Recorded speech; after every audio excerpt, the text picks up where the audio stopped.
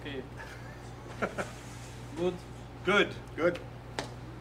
Bienvenue dans cette nouvelle entrevue. Donc aujourd'hui, nous sommes chez Emporium avec Matt et il y a Marc qui va nous aider à faire la traduction. Thanks to you. And can you introduce you? Yes. Hello, my name is Matthew Pisarcik. I am the owner and founder here at Emporium. We are in Phoenix, Arizona, and behind me is our workshop where we do all of our razor restoration and assembly and manufacturing. I'm so happy to be with you guys today. Thank you so much for coming out to visit us. I really appreciate that. Pleasure. Thank you. Si tu peux nous dire comment et pourquoi tu as créé Emporium. Matt? Yes, thank you.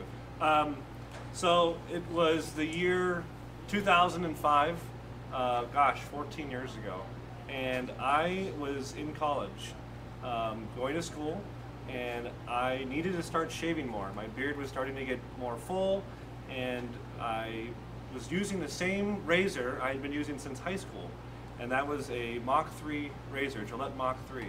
I'm sure you guys have all heard of them or used them. And I started noticing more and more that I was getting irritation on my neck, on my face, and it was painful, it was unsightly, it made me feel embarrassed, and I thought there must be something better. And so I decided to start researching, and I heard that instead of 3 blades, maybe I should try a 2-blade. And so I got a Gillette sensor, and I tried that, still no good. And I said, well, if there's 2 blades, about just 1 blade? And that's when I heard about double-edged razors. I didn't have much money, and so instead of trying to go buy a new Merkur or Edwin Jagger razors, because that was the only 2 choices in 2005, was Merkur or Edwin Jagger, that's it. I said, well, I can go to an antique store and try to find a old Gillette razor, an old double-edged razor, and try that. And so I was able to go out and find Super Speed, if you guys know the Gillette Super Speed. I picked one of those up and got some blades, and it was so much better. I said, this is incredible. But it started the process in my mind. I said, well, what year is this from? When was it made?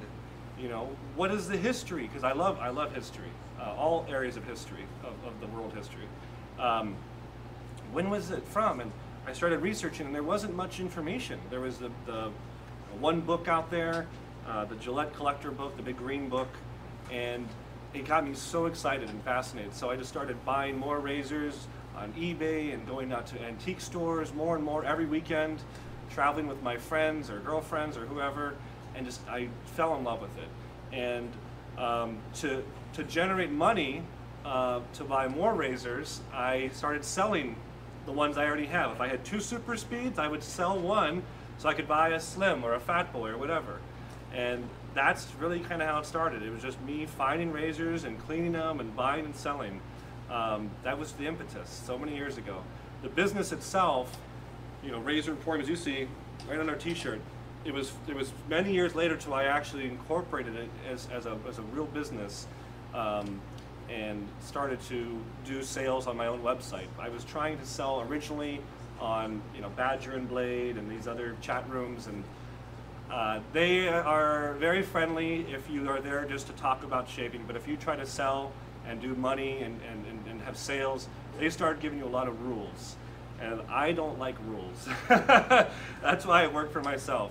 And so I said, I'm not going to follow your rules, I'm not going to follow eBay rules, I'm going to make my own website where I make the rules. And so I built my very first website in 2009. I did it myself. I learned how to code and coded up my own website. I never had done it before, but I was so passionate about shaving that I said, I can learn how to do this. I'm smart, I can figure it out. And that's just been my attitude the whole time. I can figure it out. So that's how the business started. Sorry, that's a very long answer. I'm very long-winded. Thanks, Matt. Yes. Okay. Ouais, mais on peut le demander parce que ça va sortir plus tard. On va demander des Oui, mais... projets. Oui, c'est ça. OK? Tu veux y aller? This is incredible. On veut dire I love the Quel French service language. It's so propose? beautiful. Hein? quel I service can il speak propose. Spanish. Yeah. I have to, two of my employees, but OK, oui, c'est beau. Quel service, oui, quel service qu'il propose? I feel so honored to be in front of your audience. I'm serious. Thank you very much. I feel very honored. I'm being very serious. I know we seems unprepared, but that's how Frenchmen do. I must be French because I'm unprepared as well. OK, vas-y, Ok. Cyril. Si tu peux nous dire quel service tu proposes.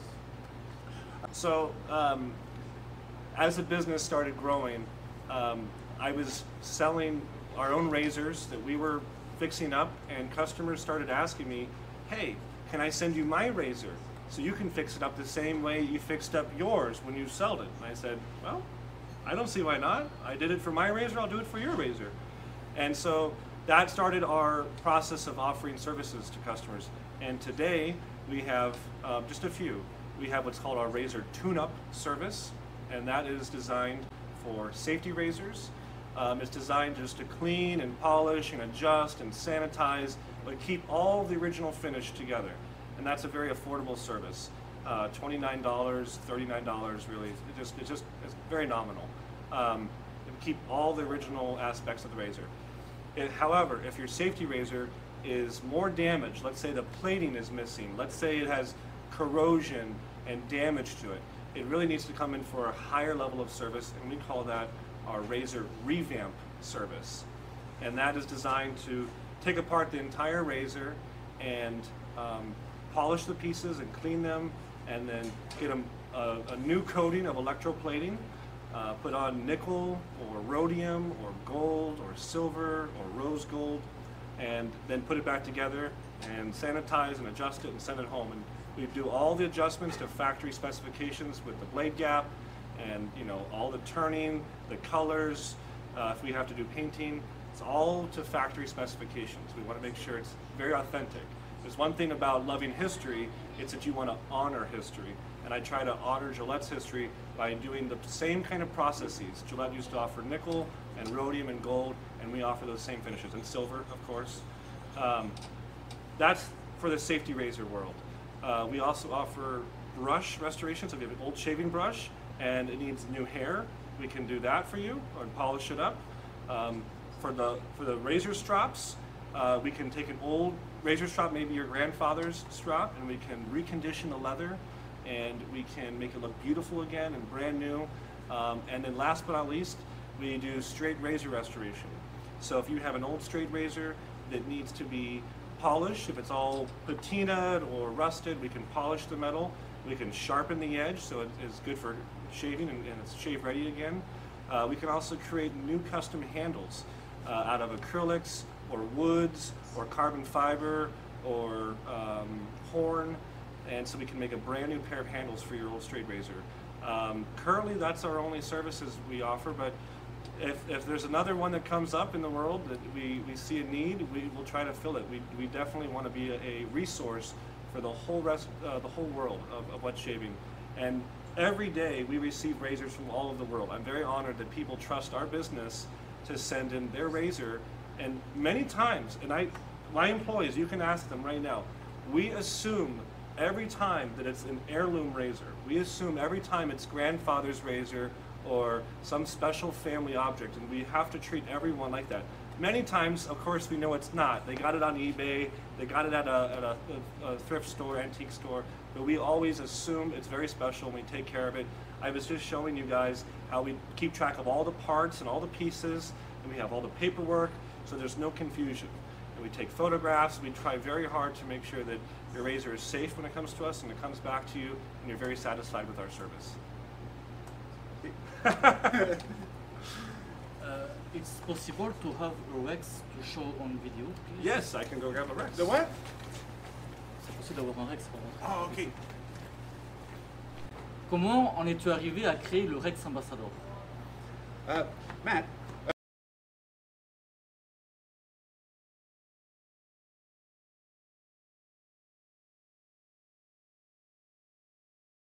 So, just like my love and my passion of old razors, old Gillette razors, after many years of servicing them and fixing them, it's hard to not want to make something. It's very almost frustrating to always look at someone else's product and be having to repair it, and then think to yourself, I could make this better. And when I wanted to make a razor, I thought to myself, well, being a lover of history, what has been something that was beautifully made in the past that maybe I could bring to the future? And of course, the most beautiful adjustable razor ever made was by the French, the Gibbs. And of course, I'm not joking, I love the Gibbs. Now, I was told about the Gibbs razor because I'm a Gillette collector. People know I collect old razors, but it's always Gillette. I have a couple Schick or a couple this or that, but it's almost always Gillette. So, do you guys know Icon razors? Years and years ago, Icon, right? We were the very first retail store in the United States to carry Icon. This is like 2010, 2011. And they were one of the very first stainless steel razors on the market. I mean, Greg of Icon was, in my opinion, way ahead of his time. He was already thinking about stainless steel. He was already thinking about different ways to manufacture it. And he was a friend of mine. And we carried his products and we loved it. And he told me, he said, you know, if you ever want to make an adjustable, you should look at the Gibbs. And I said, the Gibbs? And I got one on eBay, and I fell in love with it. I loved how simple it was.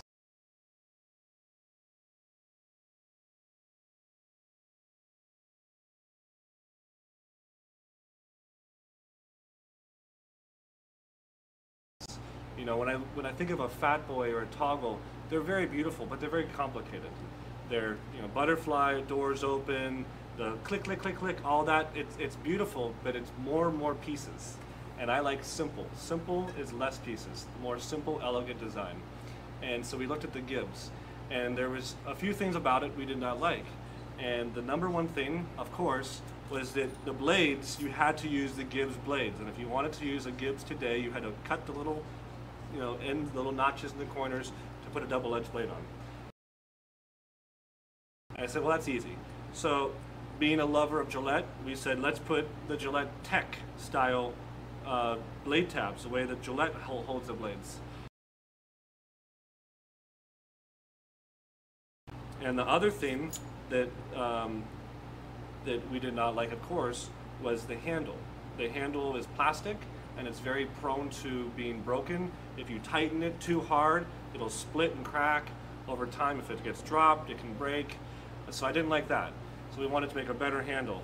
And so we made a very simple handle, in my opinion. The Gibbs has only vertical lines on it. And so I said, well, that's nice, but it slips through your fingers. Your fingers are wet, it slips. So I said, well, just put horizontal lines. And I didn't think it was very special, but everyone seems to really like that it's really grippy, you know. And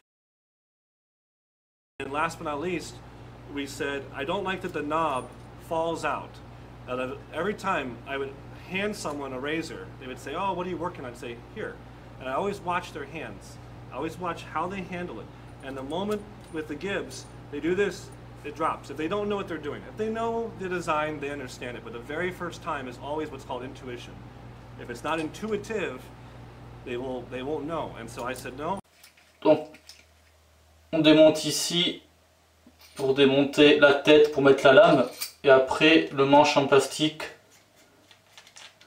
Voilà, il se démonte. We'll put a little clip. And it's very simple. It's just this little tiny, you know, stainless steel clip that just helps to hold this in. And this is, you know, Merkur does this, and there was another version of this razor made by Persona, the Persona Micrometric, and they did that as well. Okay. But so I wanted to incorporate that design. But the other things we've changed as we've started to manufacture it is the width of the guard. This is a different dimension than Gibbs. The angle that the blade is at is different than Gibbs. And the adjustment nut. So one thing about this razor is if you try to make the guard go seesaw like this, you can't. You notice that. It barely will move. Never so slightly. And the reason for that is we took this nut, the adjustment nut, and it's counterbored. So this part with the numbers goes into the nut. so it helps to stabilize it so it can't shimmy down. It has to go perfectly up and down because it's sitting inside of this nut. It's called a counterbore. And that was another feature we changed, because on the Gibbs, they're very beautiful, and most times they have such good tolerances they don't do that. But when you try to manufacture it yourself, we had that problem. The first couple razors we made in 2017, they had that problem. They were adjusting, they would kind of do this or get a little slanted, and I said no. So we changed that in 2018. We put that counterboard nut. But the reason we made this razor is because it was beautiful, it was elegant, but we wanted an adjustable razor back on the market. There was none. You know, we had the Merkur Progress, we had the Parker variant, we have the Merkur Vision and Merkur Futur. Those are beautiful, but to me, they're either made out of zinc alloy. So to me, it's not a long-lasting material that'll last for decades and decades. And I said there has to be a stainless steel razor back on the market. There has to be an adjustable stainless steel razor. And I saw a big hole. And there's a lot of people making three-piece razors, like Timeless and Blackland and all these, and they're great, they're beautiful. But I want it to be different. So we thought for our very first razor, we're going to show that we can do something very unique and very complicated and make an adjustable razor here in America out of stainless steel. And I think we've done a good job with it, and I'm very happy. And honestly, it's my favorite razor, but at the same time, all the adjustments I've made to it were so that I liked it. Because call me selfish. I did give it to some friends. I said, do you like this? But ultimately, I wanted me to like it. And I guess a lot of other people like it too. And maybe that means that my beard is so troublesome that it's been a good asset to me. That it's made me strive to have a really good razor. So, sorry. Again, a very long answer. Thanks, Matt. Yes, people say, why don't you put the click, click, click? And I said, you have no idea. It's 3 more parts, and it'd be more and more money. And it's trouble. That little clicker breaks. We've actually now manufactured a replacement for the Gillettes. So if you have an old Gillette, we actually have our own replacements, finally. It took us a long time. Le rasoir, il est entièrement usiné à Phoenix ou c'est juste assemblé à Phoenix? No, here in Phoenix. In fact, later today, once I'm done with our interview today, I actually need to go drive out to the machine shop and pick up our brand new product that is being released today, and we're showcasing a big shape tomorrow, which is the Rex Ambassador stand. And I wish I had one in my hands. I had a prototype, and my photographer has it right now. We did photograph it literally last night. It's on the website today, but the new stand, it's beautiful. It's a big solid piece of metal and has a little peg, and it holds the razor like this, right? Just a little pin that holds it. It's not like the regular ones that have to go in and hold like this. I love it because it showcases the entire razor. But yes, we manufacture right here in Phoenix, and I love that because it's local, of course, but I also have control. I can go visit the machine shop and talk to the owner and look at the product right there. And I go out there every few weeks and pick up parts and talk with him. We discuss things. So I love that. And we do all the assembly right here in our workshop. And we do all the laser engraving in our shop right here. So yes, the entire thing is done here in Phoenix, Arizona. Thanks, Matt. Yes. Can I get some water real fast? Yeah, go ahead. Go ahead. My throat, sorry. It's your shop. You know, Yes. you're the one kicking us out now. It's not. Là, on enchaîne. Quels sont tes futurs projets? So, with Razor Emporium, we are always trying to design new things. On the horizon, we just today, another product today we're releasing is a new khaki style kit. It's kind of a replica of what you see from the First World War, kind of like Gillette used to use with the fabric. And we had one before, but someone was making that for us, and it was, in my opinion, it was okay. We've made it much more authentic to the original Gillette khaki kits from 1917, 1918. Honestly, I think I'll be focusing a lot more on Rex in the next year. You know, people think it's the same business. It's not. I actually have 2 businesses. It's Razor Emporium is my retail business and my service and vintage razors. But Rex is a manufacturing company, and that's where we're making everything ourselves. So as I mentioned earlier, today we have a new stand, and I don't even have one in front of me, I'm so sorry. The little stand for the ambassador, but I have a new razor we're working on, and it's going to be much more traditional. You know, this is a beautiful razor, but it's expensive, and I know it's expensive. It's hard to make something in the United States with this many pieces and not have it be expensive. So the next razor from us will be a traditional 3-piece style stainless steel razor. My machine shop is already working on prototypes right now. It will not necessarily be revolutionary. We are going to try to apply some of the same styling of the ambassador to it, so it looks like a product line. I always tell my machinists, I say, look at BMW, the cars. You know a BMW the second you see it. The headlights, the tail lights, the fenders, you know it's a BMW. Well, same thing. I want the next razor to, people know it's a Rex razor just by looking at it. It will have a different grip for the handle. Cartridge razor, that is a direct response to double edge. You see that Gillette is not stopping production, they're actually increasing production of double edge blades in their Russian plants and other places in the world. We may see something from Gillette, but it won't be branded Gillette for double edge. I have heard from sources at Procter & Gamble that they may release a double edge razor via the Art of Shaving store. Now the thing is, Art of Shaving is owned by Procter & Gamble, but they have, in my opinion, the wrong spirit, the wrong vision of shaving.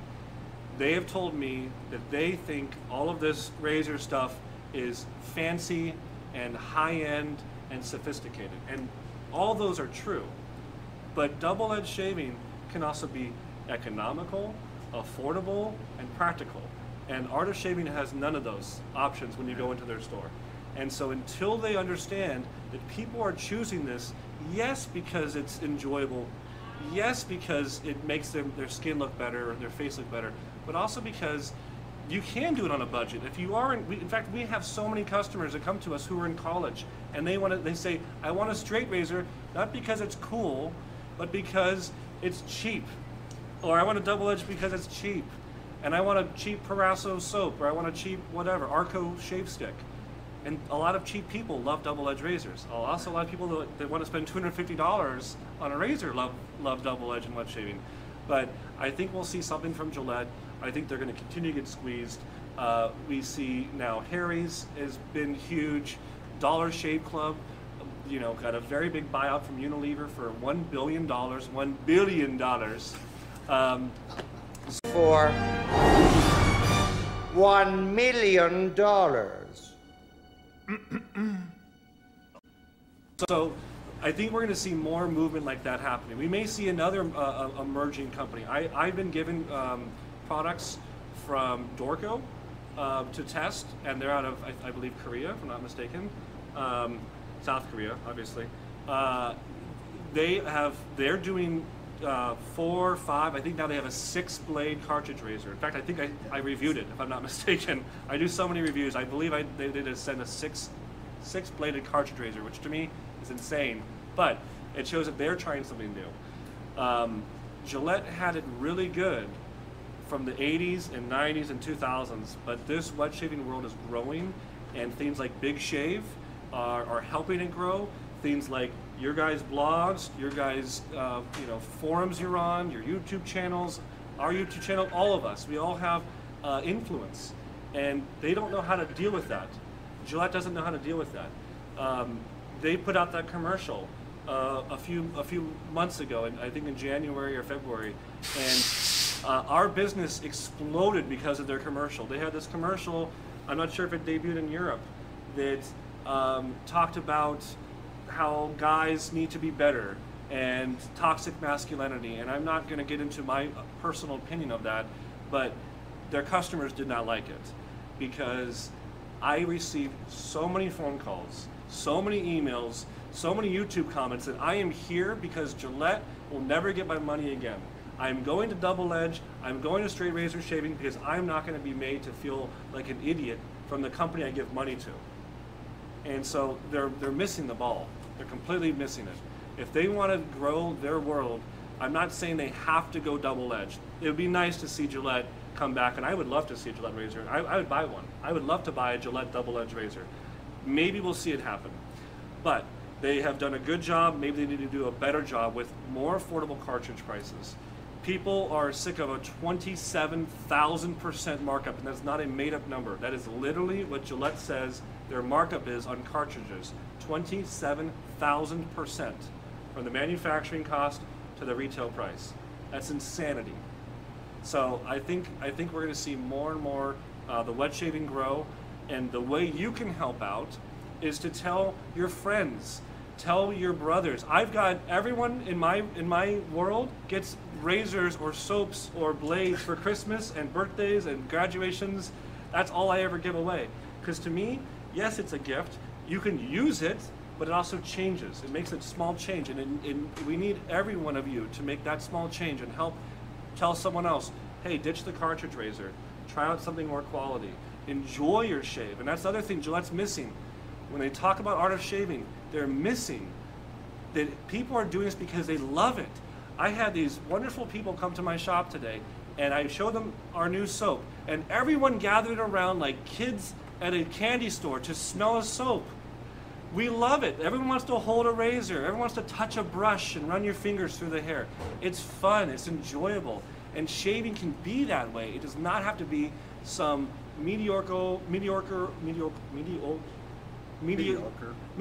Sorry, the Frenchman had to correct me. Mediocre shaving experience. It doesn't have to be painful or. You can enjoy it. You can have your cup of coffee and enjoy yourself. And I think that's something they're missing. And until they get with that, they're going to continue to miss out. And we're going to get bigger and we're going to get better. There's your commercial. Comme d'habitude, je mettrai les liens dans la description. N'oubliez pas non plus que Matt a une chaîne YouTube et une deuxième avec Douglas de PI. I just say you have a YouTube channel. Yes. And another with Douglas. Yes. Oh, I'd rather be shaving. Yes. Yeah. Yes. Maybe someday that'll come back. Thank you again, Matt. Thank you. Thank you. Okay. Thank you very much. Merci beaucoup. Thank you. Thanks to you. Yes. Et j'espère que ça vous plaira. Chaud. Parlez-vous français? Nice. Thanks, Matt. Yes. There's a couple